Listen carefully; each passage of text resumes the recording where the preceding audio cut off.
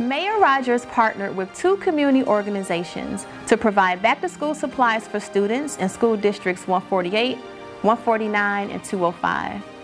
As students embark on remote learning this fall, it is still critical that they stay organized. With the help of volunteers from UPS, Village of Dolton trustees Tammy Brown and Edward Steve, over 1,000 backpacks were prepared.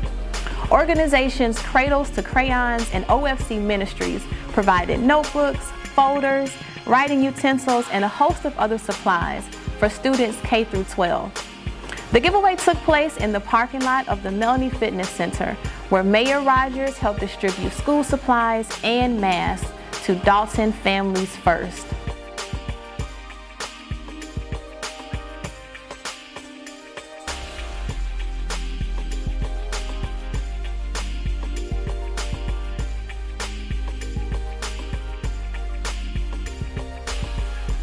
After all supplies were distributed for Dolton families, the giveaway was open to members of neighboring communities throughout the south suburbs.